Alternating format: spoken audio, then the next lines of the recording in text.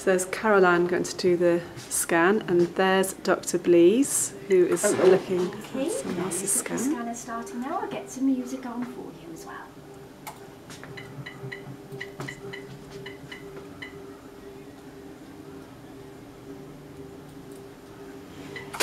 Okay, noise of the scan is starting, and I'm watching you at all times through the window. Here we go. Try your best to keep very, very still.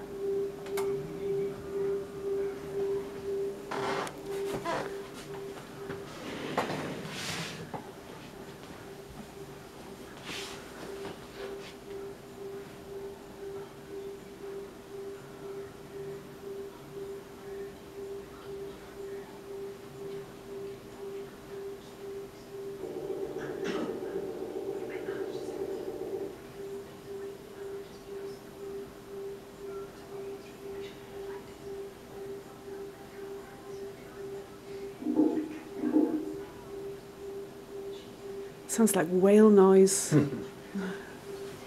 Yeah, what it's doing at the moment is it's just sending out short little bursts of radio energy to be able to build up the map that we use then to set up the proper scanning protocol.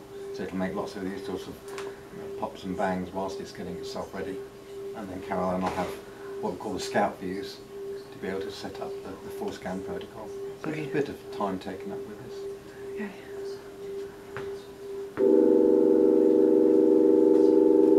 That's noisy, isn't it? But Fiona's wearing earplugs. Yes. Yeah. And the thing about this machine is that noise from an MRI scanner is directly proportional to the field strength. So the stronger the magnet, the louder the noise. Most hospital magnets have a field strength that we measure in a scale called Tesla, and they're 1.5 Tesla. This machine is 0.5, which means it's 3 times as quiet as an ordinary scanner. Even though it still makes a sound, it's nothing like what you get out of a conventional tube magnet. Ah, there's our scout view. Yep. Scan now. So with this image now, I'm just checking that I've got the patient in the right position. If I need to make any alterations, I'll let the patient know over the intercom, and then just alter the table height or in and out of the field.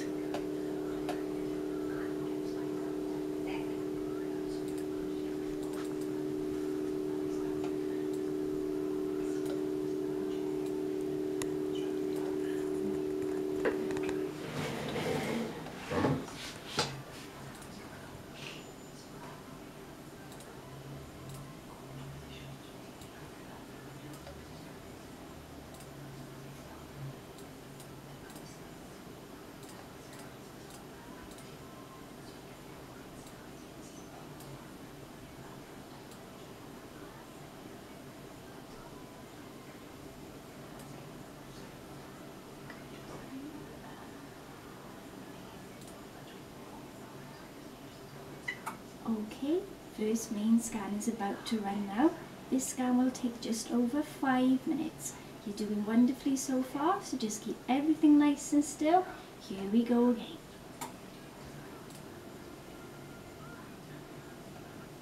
So once you set up the protocol, the system will give an indication of how long it's going to take to run. And the thing is, as a radiographer, you have to be truthful, because some patients will actually count. Oh gosh. So if you say it's only going to be 5 minutes, then it's 7 minutes. I'll say it took longer. Yeah. If we had a patient who was very, very anxious, we do have quite fast sequences in the scanner as well. So we'll just use our sort of discretion, judge the patient, even if we do a fast scan to start, build their confidence. And then once they calm down, you can normally tell with the breathing, their mannerisms. So that's why, even though I'm talking to you, I'm watching them through the window at all times as well. Because you'll notice that alteration in body language. And then we'll sort of build up to the faster scan. So we'll know which ones of these sequences are the 5 minutes, the 3 minutes. So we'll just edge our bets. We also know which scans are more important for the radiologist to see. So we will choose, well, I need this sequence and I need that sequence. And then if the patient does decide it's too much for them, they can, they can call it a day.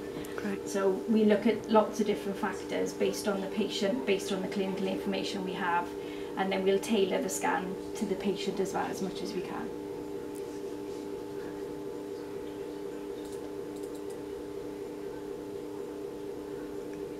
I'm trying to learn the different noises for the different sequences. But, yeah. They do make a very different kind of noise. And in fact, I remember there was a competition a few years ago. People would use the sound of an MRI scanner and chop it up and play tunes with it. So you could program the MRI scanner to play a tune. That's brilliant. A classic one. I think I put it on our Facebook page. Yeah. Smoke on the Water. That's the one. Yeah. Yeah. The physics students, when they have idle hands doing medical physics, they can sit and tune up a scanner. Yeah.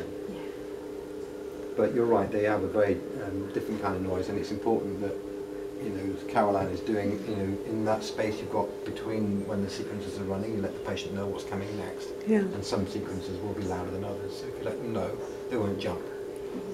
And that's always a bit of a problem when patients jump. Even from a point of view of pain as well, when you're in a conventional MRI scanner, you haven't got the luxury of being able to move. Yeah. But in this scanner, if I know somebody's in a lot of pain and then I get the first image up and I can see they've got a horrendous disc, I'll say to them, if you need to lift that left leg up and down, do it. You know, Great. work with your own body. You know what it feels like. You work Yeah. with it yourself.